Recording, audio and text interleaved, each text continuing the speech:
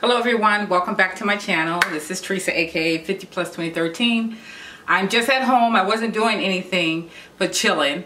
So I decided to put this wig on and brush my teeth and said, let me just do a video about small spaces and how to, just some hacks of saving space and utilizing space. But in this video, if you like me to do an apartment tour, thumbs up the video and leave that comment inside the description below, and then I will get on it. Meantime, if you're new to my channel, welcome to my channel. Go ahead and hit the subscribe button and click the bell for notification. I do film twice a week. My apartment, I've been here over a year, like a year and some months, and I just took my time in putting it together, decorating, even unpacking it. I mean, I wasn't fully unpacked. I don't think I'm fully unpacked to this day. But I have found ways to just kind of make this apartment work in the small square footage. And also, it's an older building. So sometimes you have older buildings and you're not quite accommodated when it comes to sockets and outlets. And I'll show you how I handled that situation also. So if you'd like to see how to make a small space work for you, keep watching. So we're gonna start right at the fridge, because at this point there's nothing particular that I did here. I think that I have enough cabinet space. The top of the cabinet, if you have space like that, you can use it for storage of stuff that you don't use, or like your annual Christmas place settings or something like that. But the refrigerator itself, the top of it, I use it for like to tie in the decoration, the colors, this color scheme that I have going on. And of course I have some knickknacks up there at this point that I don't quite know what to do other than those glass jars up there that I have pencils and markers in for my dry erase and just a pen and pencil section. So nothing really up there other than some extra storage on top of the fridge. I like to have I like to kind of keep it all cleared out and clean too, because it's small, so it easily feels cluttered. So I don't have really anything on the refrigerator except this dry erase board right there, and then a quote saying, "Live your life and forget your age." And I like that quote because I'm a woman of a certain age and I really don't feel my age, but I feel compelled to act it, if you know what I mean. So on to the stove. So I have my refrigerator right flush up against the stove, and there's virtually no space in between it. So on the side of the fridge, I use magnets to hold up my pot holders, and I put a little bit of decoration there as well. I really don't need the it's just stuff people gave me and I didn't know what to do with it, and like I said, I'm trying to keep the clutter down to a minimum. But one of my hacks is to go ahead and use the back of your stove. If you have any type of ledge or leverage, you can use it for excess storage. And if you just want to make the whole area look nice and cute and up to date, especially in an old building, I just got this contact paper, whatever this paper is, from the Dollar Tree. And I got 2 rolls of it just for a backup, but I ended up already using the other for another project around here. But it like a nice gray black backsplash of a brick wall. And then I got these 2 glass containers from Dollar General, yeah. And that's where I just like to put the coffee in. And so this is just like a place where I can store stuff that I use on a regular base, and I just have it easy accessible. Sometimes I have other things up here, but I like to still try to declutter this area. And I like to keep my stovetop pretty cleared off as well, but I will always seem to keep a measuring glass on the stove, and it's a glass one, not a plastic one. And because I don't have a lot of counter space, but I really need to have these things on hand, these utensils on hand when I'm cooking. So this is just a white plant pot that I got from Walmart for pennies on a dollar. I'm kidding, a few dollars, and I put the cooking utensils on there. Right next to that I have my teapot, and that's what I got for a Christmas present. And I just like it out, and it's not really taking up too much space, so I'm good with that. And then there's my Keurig next to that.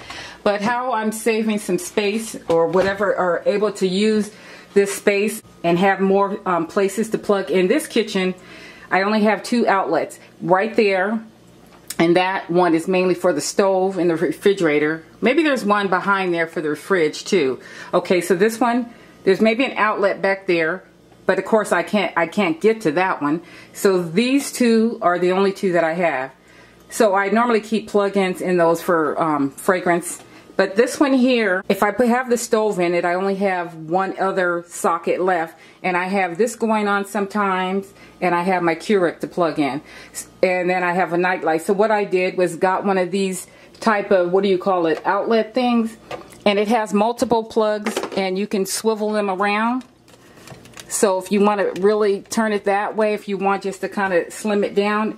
So if you have that behind some furniture, you can have access to the sockets on each side. So that is very useful for me because of not enough sockets. Another thing you can do is have mirrors. And mirrors would just make the place, sorry, it's not focusing, hold on. I have mirrors over the sink, and it's just 2 mirrors from the Dollar Tree. And the mirrors here, I just put them up on the wall with a push pin. So these 2 mirrors help make it the space feel a little bigger also, especially when it reflects the light coming in from the front window. Then the next thing I have that I added was this little shelf right here. This shelf right here. And this shelf is just a random shelf you can get from probably Dollar Tree. I think I got it from Walmart. But you have storage space underneath, and you have also on the top. So basically, I put this little teeny little rice cooker that is very small and compact. But if you have a small space, then it's good to have small appliances.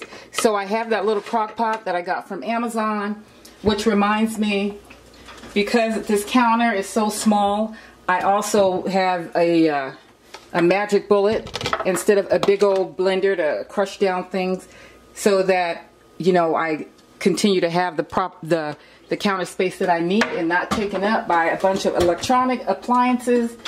So there you have that. And then I got this dish rack thing from IKEA. And nobody wanted me to get it, but I knew I needed it. And basically, it's small enough where I leave, first of all, the sponge for washing dishes and this thing for washing dishes. I leave that hooked in there. But there's just a nail on the wall. A nail on the wall there, and I just hooked it on because it has holes in it. And this is how I use it. When you're washing up some dishes, you can go ahead and set that in your sink. It doesn't take up no space. And you can turn it both ways and wash your dishes and drain them in here. And then just hook it back up on the wall. And your sink still looks all cleaned out and nice and neat. And then you have all of this stuff out of the way. And then the other thing for a small space is I have a, what do you call this, like a cart, a utility cart. And I use this utility cart for the microwave. And in this apartment, because I don't have much socket space, this is what I have to do in order to use the microwave.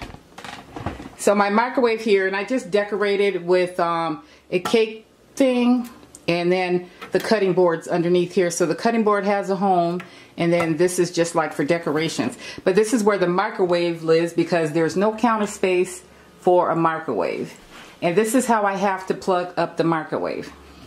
I have an extension cord. I don't think I hauled it or anything, but I think it's fantastic. And I just got this heavy-duty extension cord, and what I do with it is, it's very long and it's really nice, and so I just basically bring it over, cord from the back of the microwave all the way down, and I just plug it in, and then I'm able to use the microwave. As you can see, it's on now, whereas it was off. And then I just fold it back up and put it away you know, once I'm done marking. So I'm the type of person that I really like to clean up after myself. I like to wake up to a clean apartment. So no matter how messy this place get, it feels good to wake up and everything's put away, all the dishes are washed and stuff like that. So I try to make that a habit. In fact, that's just how I am. I know you all seen me clean my bedroom, because clean with me, and it looked tore up, but there was a reason for that. So anyways, I think that is it. So I will just let you go now, and these are basically just apartment hacks that I feel would help you if you trying to figure out the socket situation, or even how to gain more spaces. So like I said, if you want an apartment tour, if you want an apartment tour, I don't know why everybody fool with their hair when they're on video. Anyways, if you want an apartment tour, thumbs up and let me know. In the meantime, I hope you enjoyed the video, and my daughter gets on my case because I don't share some of these little hacks and things. Sometimes I don't even think they're a hack. I just think I'm just doing what I need to do to make this place comfortable for me. But she's always like, Mom, do a video on this, that, and the other. So that's why I'm doing this video in honor of my daughter, Brittany. And I'll see you on my next one.